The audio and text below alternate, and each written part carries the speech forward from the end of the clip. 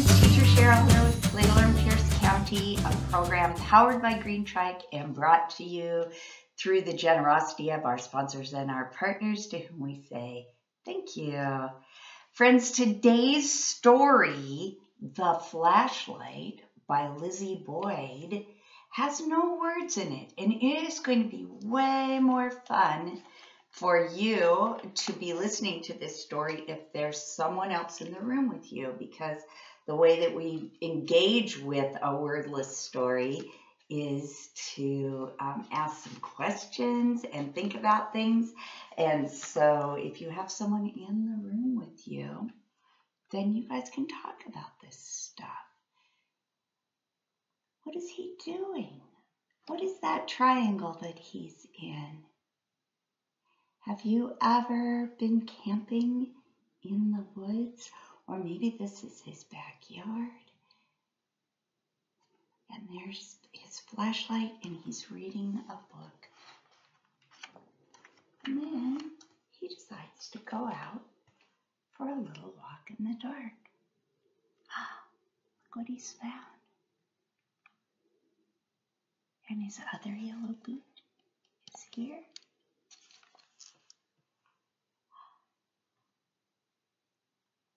I see 1, 2, 3 bats. Oh, and there's so many other things happening in the woods that he can't see as well as the things he's shining his flashlight on. So here are the bats again, but he's looking now at some little mice and some plants. Oh, and look at that bright moon, making things look kind of silvery. Hoo-hoo! Hoo-hoo!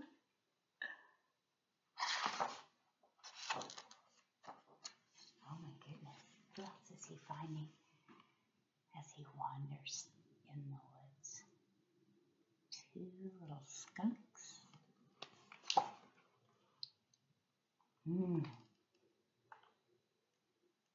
Some water. There's a stream there. What else do you see? Do you see a raccoon back there in the dark?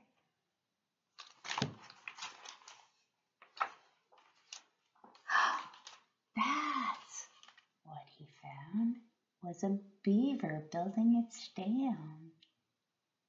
That's where it lives. And now walking along the stream, oh, look who's following him.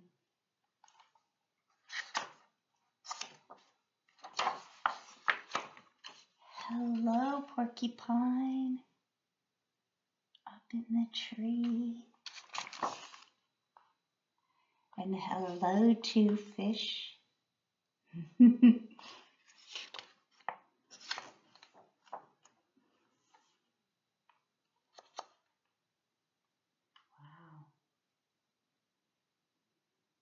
What else are you seeing all around?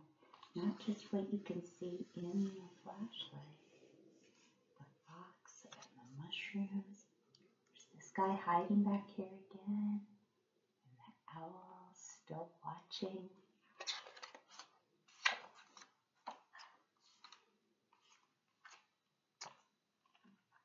It's a sleeping platform with some flags on it.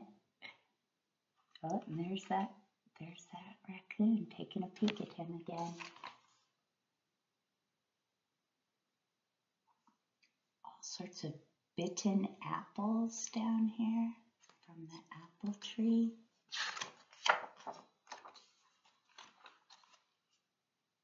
Hello, dear.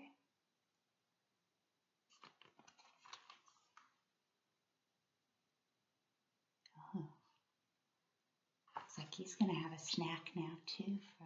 He found the apples there. Uh-oh.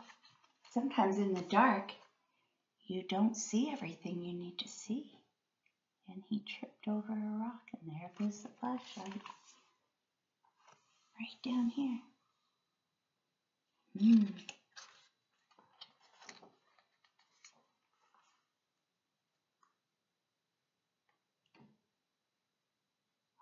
All the animals are so curious, aren't they?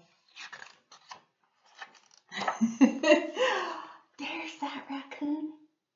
He was so curious, and now he picked up that flashlight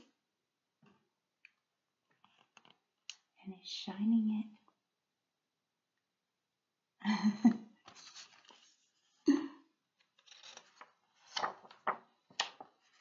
Oh, and he handed it to the beaver. Now everybody's looking at him instead of him looking at them. And the skunk. And he's smiling. This is a fun game he's playing with the animals. Ah, the deer are looking at his boots. That was the first thing we saw, wasn't it? Was his yellow boots.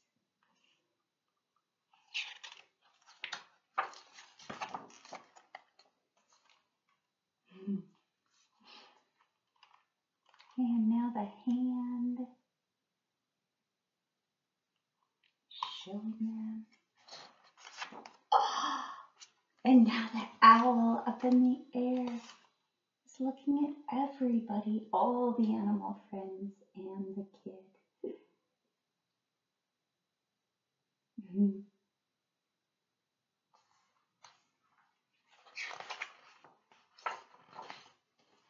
they're going to walk him back to his tent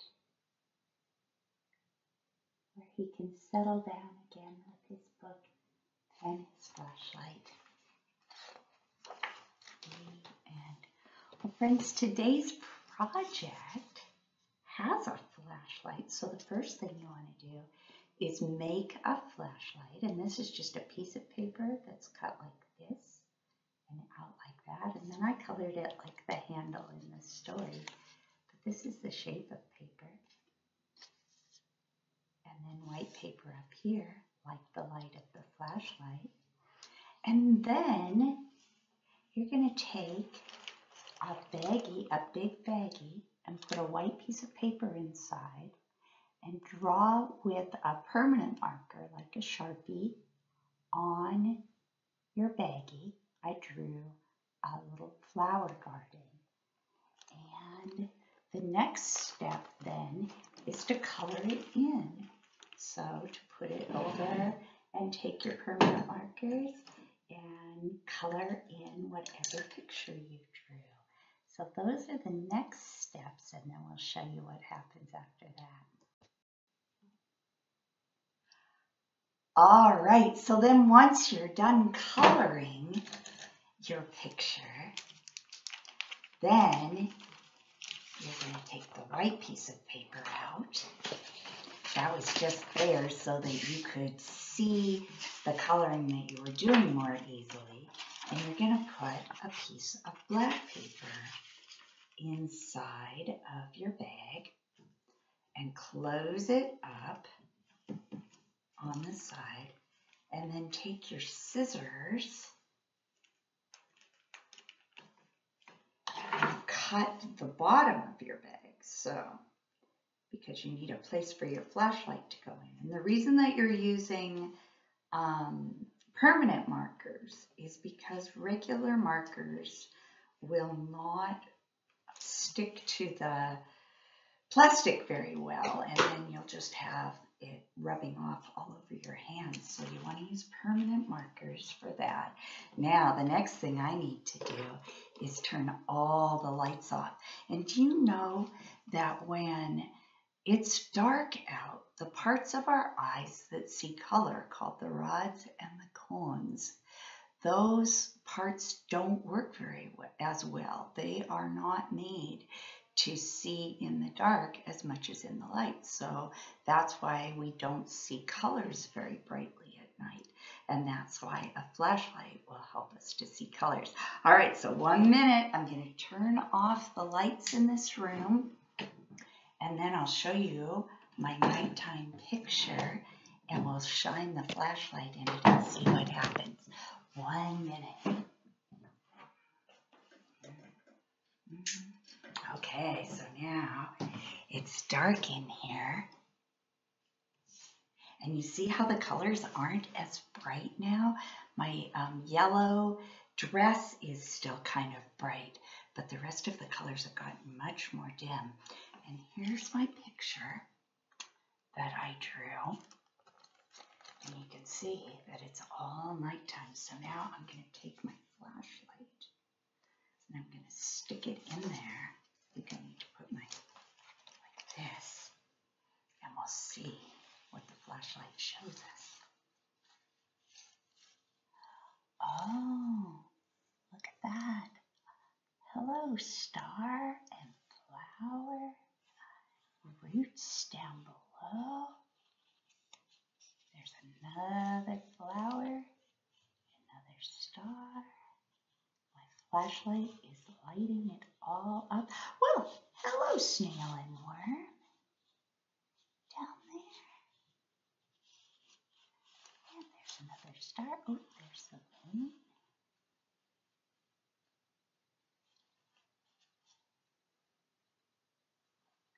Friends, I hope you have fun making this flashlight and then lighting up your pictures. And I would love to see them if you wanted to send a picture of what you've done to my email. And that will be put on the screen. But I hope you have fun making this. I did. I sure did. Bye-bye.